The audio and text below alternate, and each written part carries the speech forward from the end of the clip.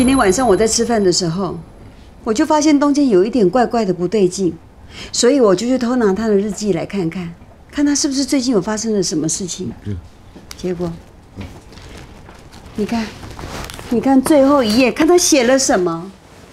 哎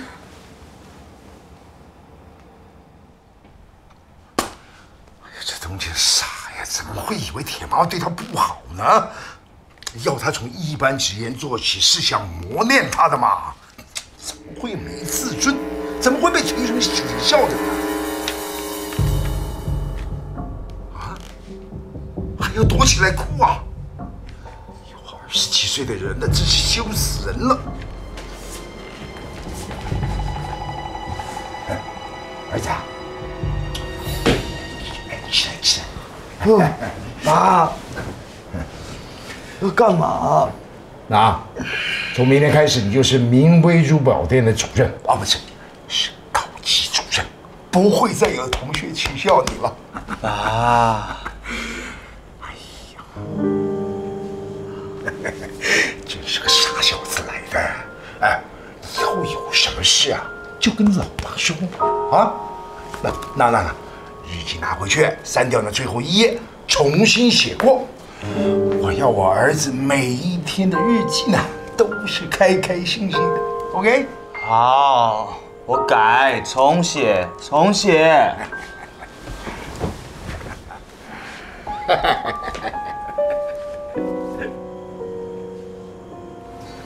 账本拿回来没？妈，你多给我一点时间好不好？拜托你积极一点好不好？你还要多少时间？我们都已经等了3年了。还有多少3年可以等？不是嘛？我听他们说，铁妈有特别交代，账簿是不能随便给别人看的。那个女人已经不会再去珠宝店啦。我已经问过医生，医生说糖尿病是不会好的，只会越来越严重。现在是我们反击的时候。总之，你再多给我一点时间好不好？不是，给他一杯饮料。多少时间？几天？妈，这不是多少天的问题嘛。虽然我是个高级主任，可是那些员工说我现在最重要是把基本的珠宝鉴定学会啊，他们不会让我看账簿的啦。是哪一个员工？哪一个员工跟你讲这些屁话？杨波？不是，黄子强、姚英杰、张胜。不是啊。艾绿。米歇尔对不对？不是，不关他们的事啦。那关谁的事啊？总之不关他们的事。主任的工作本来就碰不到账簿啊，起码也要经理级才碰得到。好，待会儿回家的时候，不管发生任何事情，你都不要出声音，你只要低着头掉眼泪就好了啊。妈，你又要干什么啊？我叫你怎么做你就怎么做 ，OK？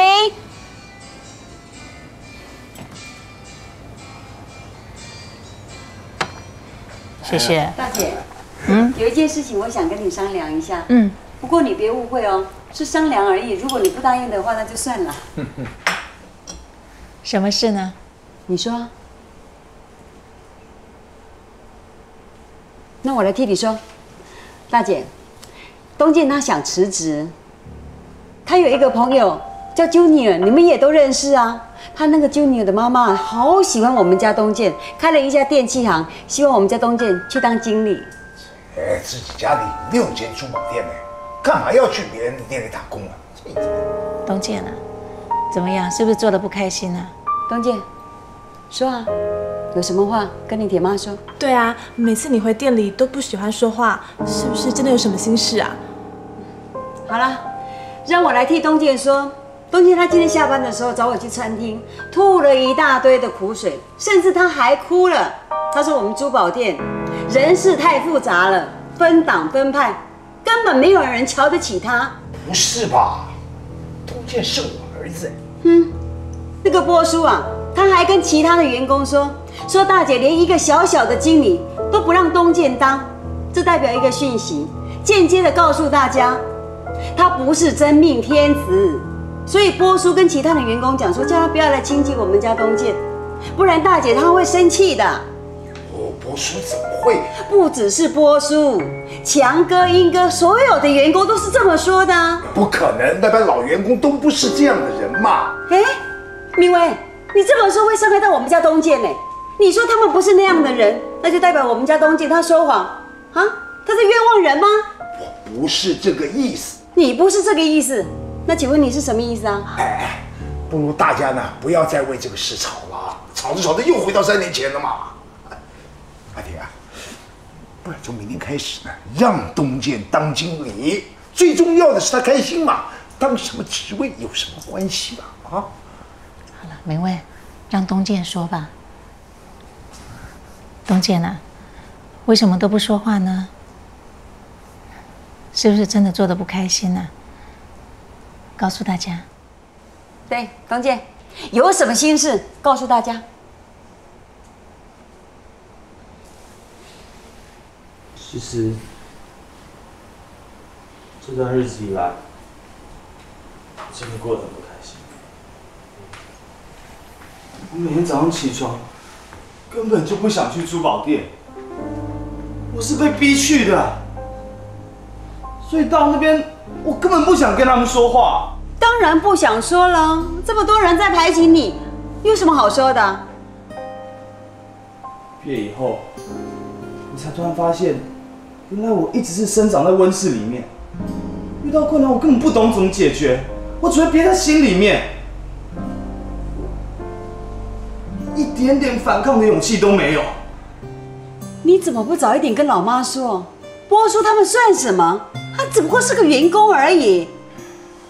波叔实在太过分了，我也觉得他变了，越来越倚老卖老。让东健继续说下去。东健，你说，我们都是一家人，憋在心里会憋死人的，说吧。好，我也觉得应该什么都要告诉大家。前几天我按着小付回来，说我得了胰脏炎，不能去投考警校。其实我是演的，是装的。啊？为什么要演戏？你不是最喜欢当警察的吗？哎呦，你为什么那么离谱啊？你干嘛要假装得了胰脏炎啊？是老妈逼我装的。她除了逼我假装得了胰脏炎，还逼我写日记，逼我假装破叔欺负我。妈，我憋在心里面真的很难过，我很害怕，我很怕3年前在我的家里不得安宁的日子又会重新发生一次。杨梅，你搞什么鬼呀？我还以为这3年来你想通了，变好了，怎么知道你又突然之间复活了？叫儿子去假装得了胰脏炎，这样的事你都做得出来吗？对，一切的事情都是我叫东健装的。就像大姐说的，他得了恐惧症，听到警车的哦咦哦咦的声音，他就全身颤抖，心就扑通扑通的跳。其实那也不是病啊，那是正常的。每一个母亲都有这样子心理，我也不例外啊。不听了，不听了，我都不知道你哪一句是真，哪一句是假。明威，你是怎么当人家老爸的？你那个女婿他是怎么殉职的？你忘记了吗？东健他年轻不懂事，爱耍帅耍酷，爱当警察。汉子同意，大姐也同意，连你也同意。我一个人，我一张嘴，我要怎么说啊？东健，你不要理你妈。警察学校每一年都可以补考的，我们上网去查查看啊。东健，你要想清楚，在这个世界上，谁跟你是最亲的？如果你真的要去当警察，让你老妈我担心，我就当做没有你这个儿子。妈，我已经长大，我已经知道我理想是什么，我知道什么是我应该争取的。你也应该长大，你应该知道什么是你不应该争取的。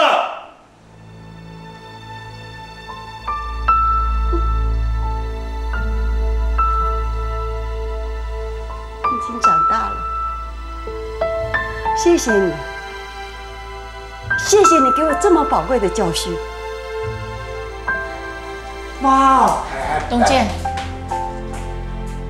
别担心，让你妈一个人好好静一静吧。你刚刚说的没错，你确实是在温室里面长大的孩子，你以后人生的路也不会都是平坦的，所以你要学会如何去面对它。加油！谢谢。金仔，龙哥。哎，今天怎么一个人来啊？上车吧，我想要带你去一个所在。好啊。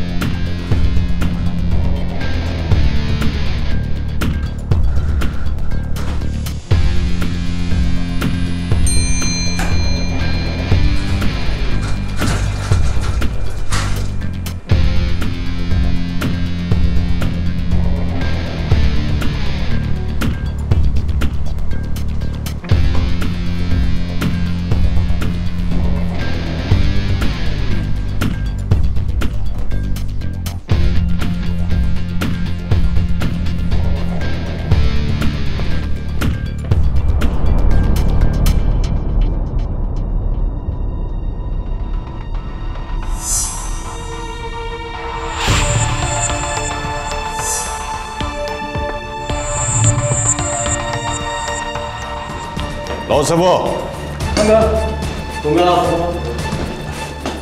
金仔，帮你介绍。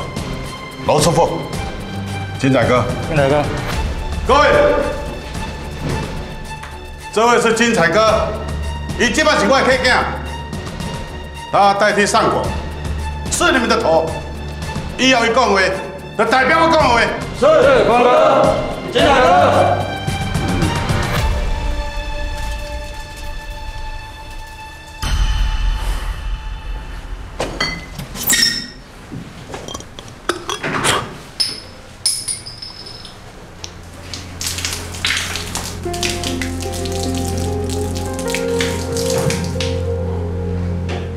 洪帆，坤哥说的话，大哥不能不听。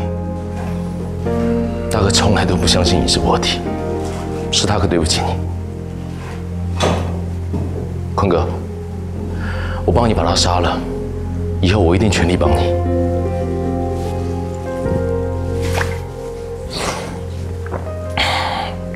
我伫台湾有30几件的这款工程，只要你也好好做。我以后会一步一步教你去处理。谢谢坤哥。怎么啦？呆呆的在想什么？我怎么样都无法解读精彩那个眼神。我今天早上去档案室，光是精彩的档案就有这么厚。商人意图杀人、勒索、恐吓证人，除了好事之外，他什么都做。幸好全台湾只有一个精彩，如果多几个，你觉得我们好日子过吗？杀人的眼神很容易解读的，但当时精彩的眼神不是那种，他的眼神很混乱，没有要杀我的意思啊，而且好像隐藏了什么似的。好啦，不要再想精彩的事情。怎么样，你的伤口还痛吗？哦，医生说我复原得很快，应该下礼拜就可以出院了。我看呐，你真的算是福大命大。拿。谢了。原来一个人在生死关头，时间可以过得这么慢。金彩哥一枪打在我胸口上，我往后跌，摔下山坡，这不过是3秒钟的事情，但我的感觉啊，却有10几分钟这么久。一瞬间，我想起你。这几天你不在，我有想到你。想到我什么？喂 ，Mango， 就是我在百货公司救到那个女生。你是不是觉得我救你的时候很 man 又很英雄？喂，够了哦！你要请我吃饭啊？这怎么好意思？没想到这个女生居然是汉子扮的，你也太久了吧？我要回病房去清洗我的伤口了。梁爽，有什么事吗？出院之后可以复职吗？我们都很希望你可以回来。这一阵子，局长交给我很多大案子，秋水哥又成天兴风作浪，你知道吗？昨天晚上我回到家，我看到东京的铁妈妈不开心，我第一次累到没有力气问他们为什么。其实这1个月来都这样，我累了就回家睡觉，睡醒了就再回到警察局。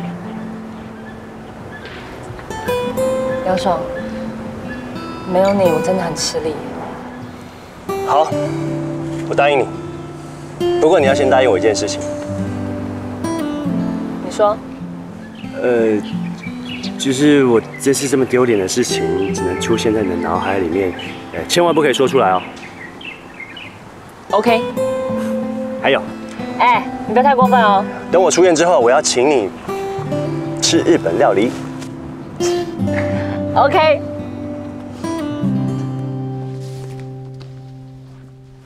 各位早。早。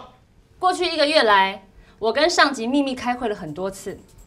接下来我们将会有一个非常庞大的行动，行动的代号叫离庭扫穴。上级已经正式授权我成为这个行动的总指挥官，我将有权力调动政府任何一个部门人来协助我。在我的计划当中，所参与的同僚除了你们之外，将会有200多个人。但是上级已经答应我，即日起将秋水哥调到另外一个景区，你们不会再见到他。先别高兴得太早。这个行动结束之后，他还是会调回来的。根据线报的分析，全台湾有2/3的毒品是来自于龙坤的犯罪集团，而我们也知道，金彩哥是龙坤手下的头号人物。这次行动的目标就是他，先把金彩哥这个小老虎给干掉，再把龙坤这个大老虎给揪出来，离庭扫穴，一次将台湾大部分的毒品给扫光。现在让我报告一下我的计划。杨爽，从刚刚开会到现在，你都一直不说话，怎么啦？还在想金彩哥那个眼神？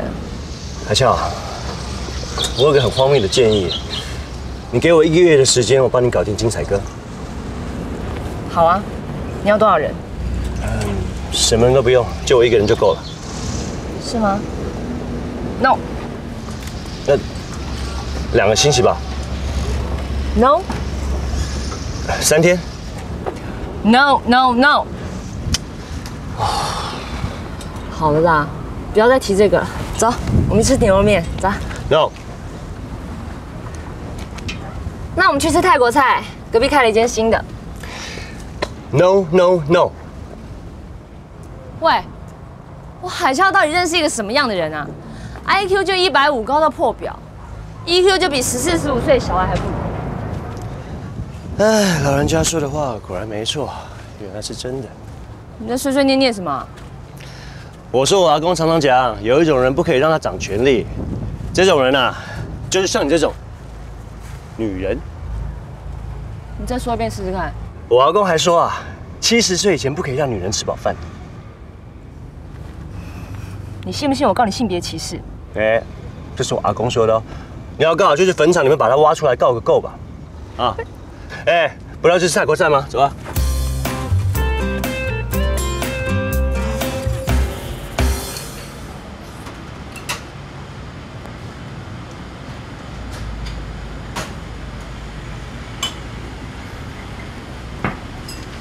金奶哥，我可以一起做吗？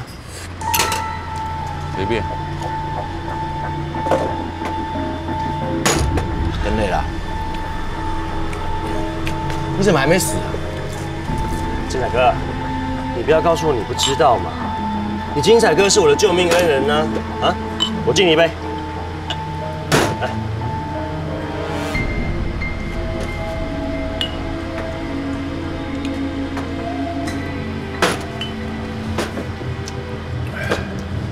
梁爽哥是吧？我听过你很多事情，很多人都跟我说你有一双锐利的眼睛，只要看到对方的眼神就知道他是什么样的人，心里在想什么，有没有说谎。怎么样？我的眼神告诉你我是什么样的人？你是一个受过严格训练的人，你可以承受极大的磨练跟痛苦，是一般人承受不了。还有呢？你的眼神很复杂。如果就这么说你是个好人，那是错的；但如果就这么说你是个坏人，那也是错的。你在身上开了我那一枪，并不是我走狗屎运，是你在电光火石之间故意开在我这个位置的。你的目的就是不想杀了我，因为你是个从来没有杀过人的人。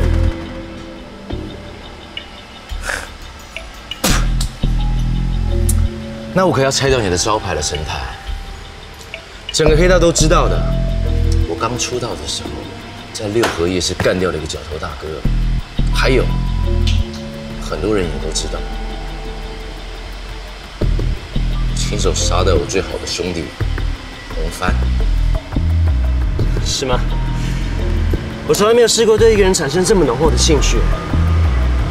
进来哥，我可以跟你做个朋友吗？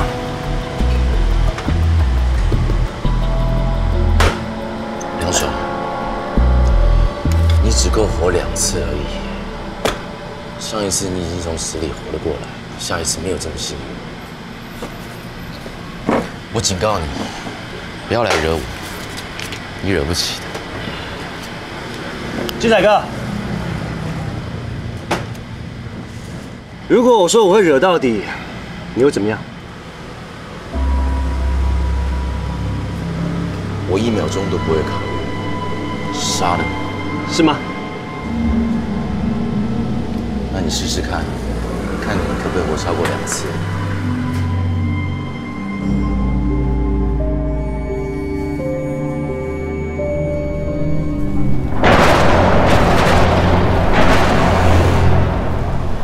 真的，过几天哦，你对我来家己啦。我想要带遐家开2间工厂啊，全部拢交代你处理。谢谢坤哥。也毋过你较细个哦，你若对无爱哦，定难定足难的。你放心了，坤哥，我金仔哥这条命是你的，我会用性命保住那些工厂。安尼真好了，来，去吃物件。坤哥，我来就好。现在是一则特别新闻报道。经过了昨天晚上的一场大雨，古山河路的山坡突然发生了土石坍塌，警方怀疑有人被活埋，现在正进行挖掘。现场并发现一台警方的机车，机车是由女交通警员黄玲所驾驶的。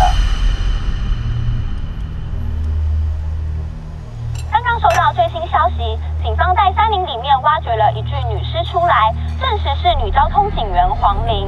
根据现场一对母子透露，在坍方的时候，他们曾经被活埋。这名警员刚好骑车经过，奋不顾身地把他们救了出来，并送至到安全地方。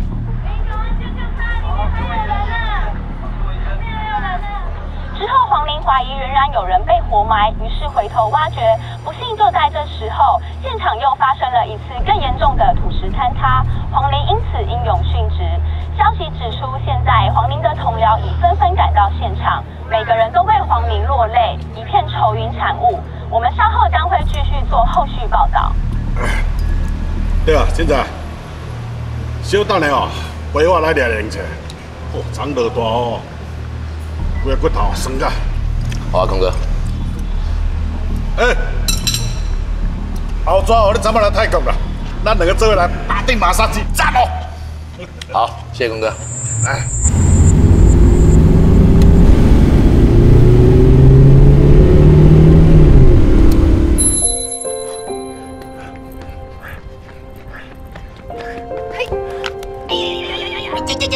你干嘛？啊，做运动啊。怎么样啊，未来的黄大律师，终于肯听我的话，做运动了。我做运动不只是锻炼身体而已，还有别的目的哦。什么目的？陪我？陪你啊，陪你一起考警校。你说什么？你要考警校？是啊，你要去哪里我就去哪里，你要去投考警校我就去投考警校，反正你要做什么我就去做什么，我不是开玩笑的哦。当然，我连报名表都准备了。你不要那么孩子气了，黄玲。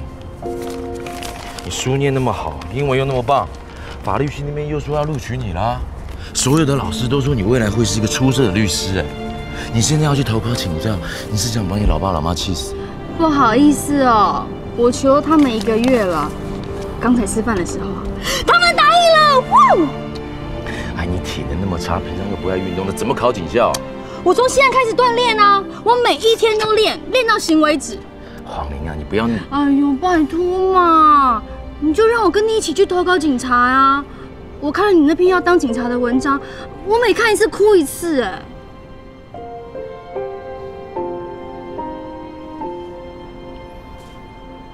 好，我陪你一起锻炼，我当你教练。真的吗？先暖身。好，暖身。对。呼。是转腰，转。好，转。转腰。嘿。跳一跳。跳。嘿。嘿。好。嘿。哦。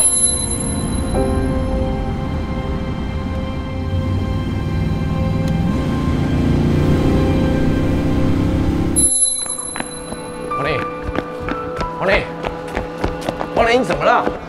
黄玲，你不要跑了啦！黄玲，发生什么事了？是不是身体不舒服啊？啊？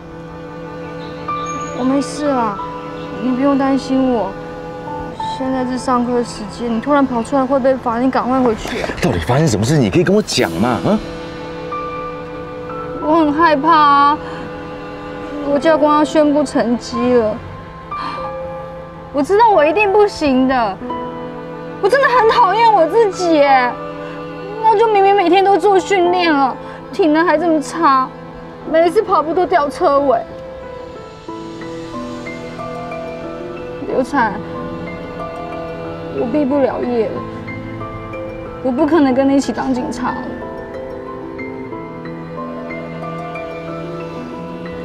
唉，罗教官刚刚已经宣布成绩了，学员刘彩学科、术科成绩优异，全班第1，批准毕业。恭喜你，刘彩。还有啊，学员黄玲，术科才58分，差2分才及格。但是考虑到他学科成绩极为优异，而且是全校第1，所以破例批准毕业。真的假的？好的。你没有骗我！哎呦，你很坏人！这么打人呐！哦，你真的很过分呢！你看我刚那么紧张，要跑过来，知道好消息还不跟我讲，哦，一定不爱我了啦！哎呦，讨厌！坏人！哎，你体育不是只有38分吗？怎么打起来这么痛啊？看我的佛山无影脚儿啊！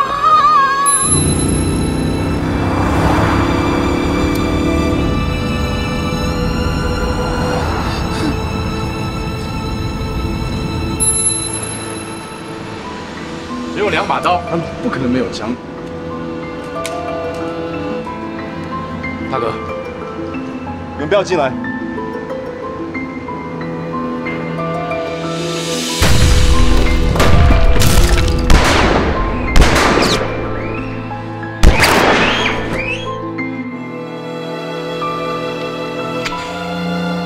大家小心！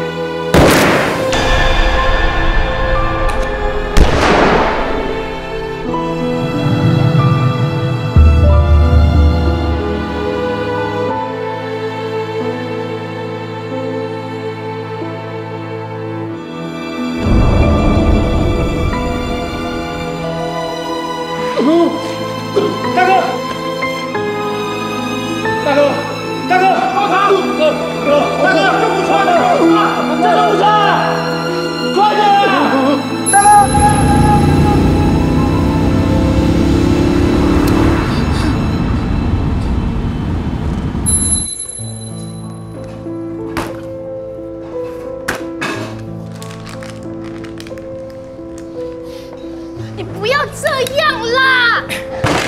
高尚会度过这一关的。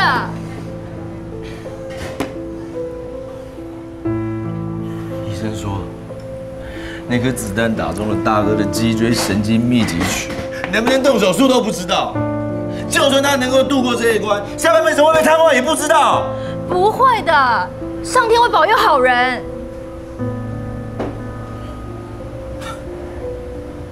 你不要这辈子都那么天真好不好？上天会保佑好人。有人比大哥好吗？有人比那个司徒副局长、邱局长还有邱检哥更坏吗？为什么大哥要中枪，而他们几个就步步高升、升官发财？为什么？为什么？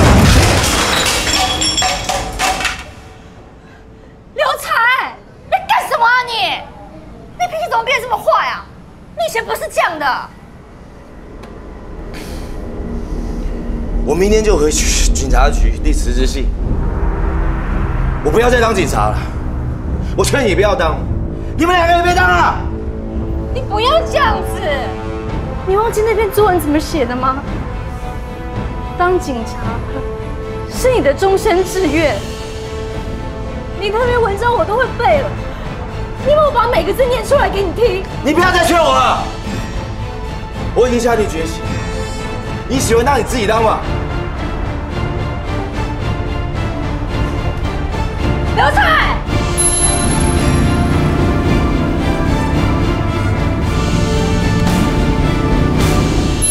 一个月，你讲个拜呀！一个星期，一个星期，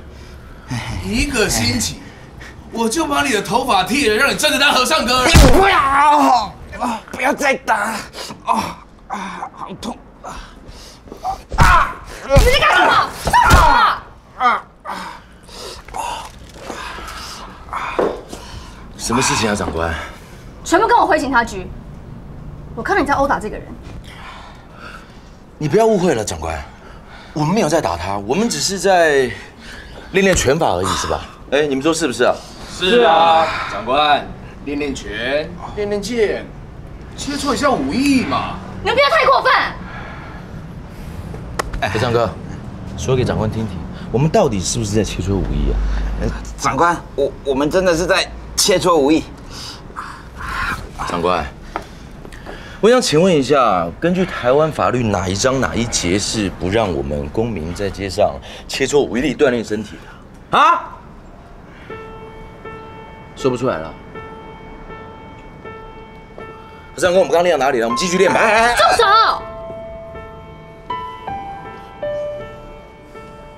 我警告，最好3天之内还我大哥钱，要不然我天天找你。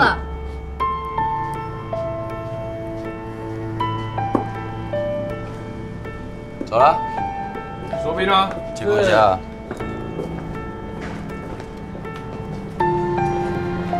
你就说实话吧。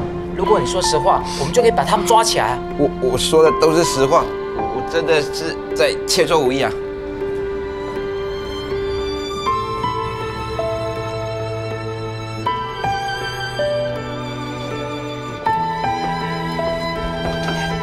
侯队长，又是刘彩这个家伙，刚在夜市啊跟人家打架，被打鼻青脸肿，其他人啊都跑掉了。刘彩，你受伤了，带他去医院。不用麻烦了，出来混的小 case 早就料到。麻烦你们快一点，要告就告，要录口供就录口供，我还约了马子呢。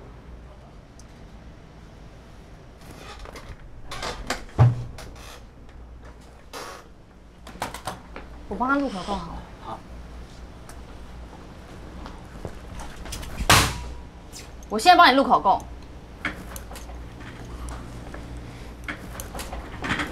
提醒你，给假口供是犯法的。你叫什么名字？金彩哥。你姓金名彩哥啊？啊？姓刘，单名一个彩。家里有什么亲人？没有哦，我老爸老妈早就挂了，我自己一个人。你的职业是什么？我没工作。那你以前是做什么的？你问这些干什么？你们这些条子是不是闲着没事干呢？我问什么你就答什么。好，我以前是跟你们一样干条子的。那你以前当警察的时候破过什么案子？我呸！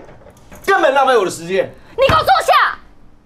我怀疑你以前抓过的人犯要找你报仇，所以我要问清楚。麻烦你回答我。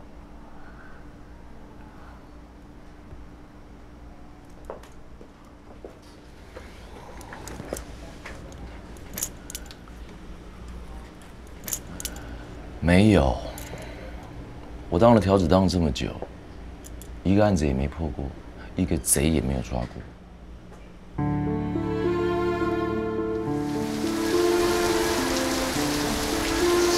刘彩，刘彩，刘彩！我们一起去搭计程车，我送你去医院。你发什么疯啊？去搭计程车，去医院啊！手放开啊！刘彩，放开啊！刘彩，你为什么要说谎啊？你当警察这么久，难道你没有破关，没有抓过人犯吗？好，问你，为了要刷银行的劫匪，追了半个钟头，然后汉劫匪已经掉入水库，差点被淹死那个婴儿警察是谁啊？还有，你把你的房贷不是给那个人的，差点被绑匪打死的那个警察又是谁？说够了没有？你说你这世上没有亲人，是真的吗？那黄玲呢？黄玲是你什么人啊？他跟你住在一起2年呢。跟你说过了，要不你就脱下真身制服跟我一起出来混，要不就各走各的路，是你自己选。刘彩，到底发生什么事？你告诉我啊！我是你这世上唯一的亲人，你不跟我说，你要跟谁说啊？你怎么会变成这样啊？我没有变，我只是看清楚这个世界是怎么样的，我只是看清楚我应该走一条怎么样的路。不可能，不可能！只是3个月，为什么你会变成这样？完全变了另外一个人。我今天从头到尾都没有变，你知道我的个性，在警校的时候我就要做最棒的那一个，第2名跟最后1名对我来说是没有差别的，在那档也是一样。我怀孕了，刘彩，你要当爸爸喽，已经3个月了。打掉吧。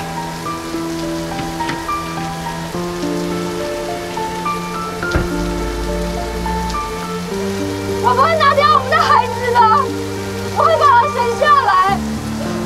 我连他的名字都已经取好了，叫乐童。你还记不记得你在爱河旁边说过，你希望将来我们的孩子是个快乐的儿童？刘彩，不管你变成怎么样，我永远都不会变。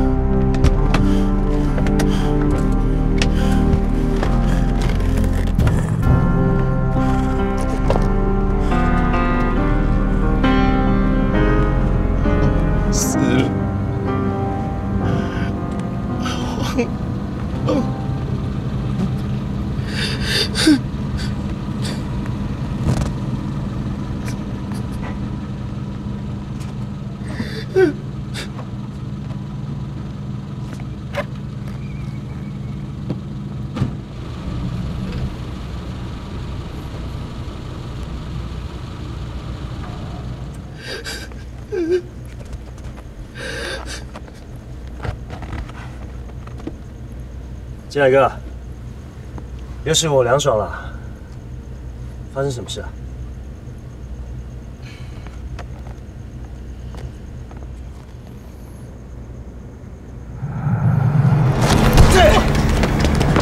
你让，冷静点！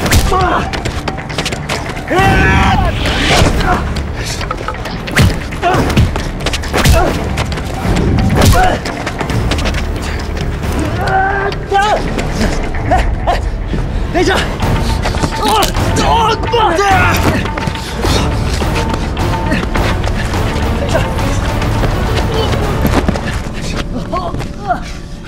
你到底要跟我跟到什么时候？我跟你不是为了个人兴趣，是为了你好，为了海啸好。你们之间即将爆发一场大战，你死我亡的大战了。我有没有听错？你为我好，你们这群死条怎么为我好？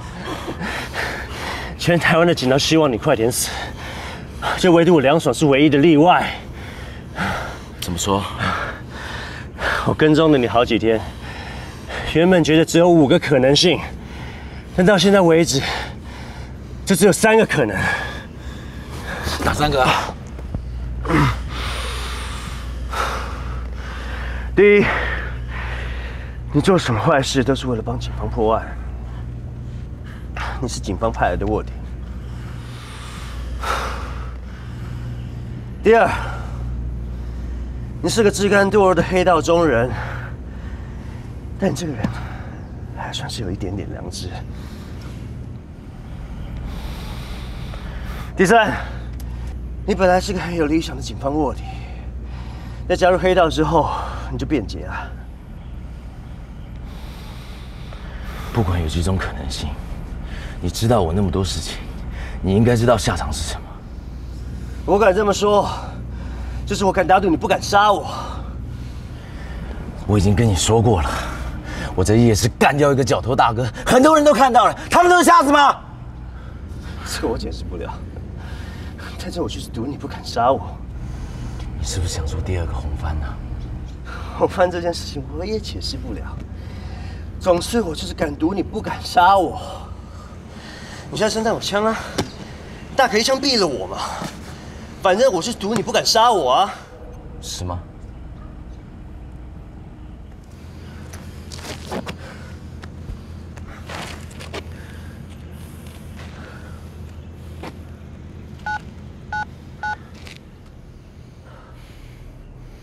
阿和，马上带几个兄弟到新生街33号3楼，那边有一间康宁养老院。在哥，哎，志磊哥，是男人的话就不要弄老人家嘛。那间养老院里面有一个叫胡英兰的死欧巴桑，他的儿子得罪了我，马上抓他来见我。好，志磊哥，好，你厉害，